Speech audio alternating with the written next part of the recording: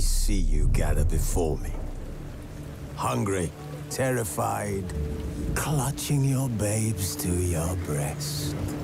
Emperor Emir has marched his legions into our lands, laid siege to every fortress from here to the Blue Mountains. Rabid and ravenous, he bites and bites away.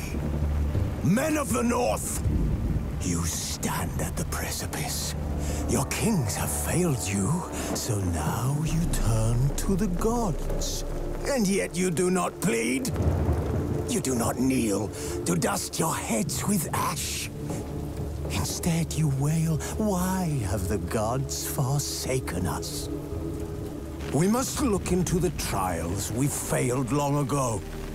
In a time past, our world intertwined with another through an upheaval scholars call the conjunction of the spheres. The gods allowed unholy forces to slip into our domain. The offspring of that cataclysm was the nefarious force called magic. Yet we did not banish it, instead studying the vile arcane for our own power and wealth. And the monsters at our door, the unholy relics of this conjunction.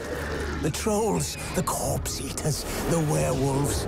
Did we raise our swords against them? Or have we laid this burden on others? On so-called witches. Stray children taught the ways of foul sorcery, their bodies mutated through blasphemous ritual. Sent to fight monsters, though they could not distinguish good from evil. The flicker of humanity, long extinguished within them. Yes, their numbers have dwindled through the years. But a few still roam our lands, offering their bloody work for coin. To this day, they shame us with their very existence. The North bleeds, flogged by war. The battles are the gods' whip, chastisement for our sins. And let us not forget the terrors, the scourges from beyond our world. The wild hunt rides the sky with every full moon. The Dark Raiders abduct our children into lands unknown. Some say they herald a second conjunction. Can we chart a course back into the light? Will we find the strength to banish the mages from our kingdoms? Unite around the warmth of the eternal fire. Nigh is the time of the sword and axe. None will fight this war in our stead. Nigh is the time of madness and disdain.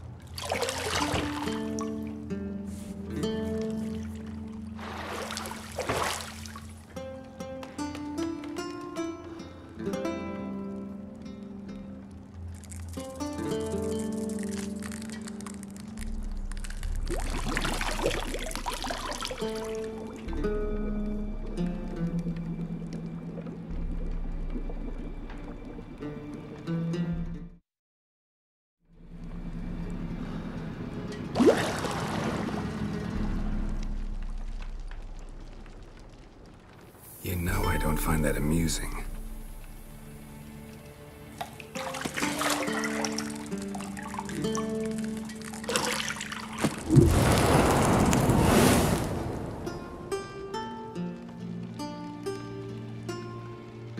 It wasn't meant to amuse,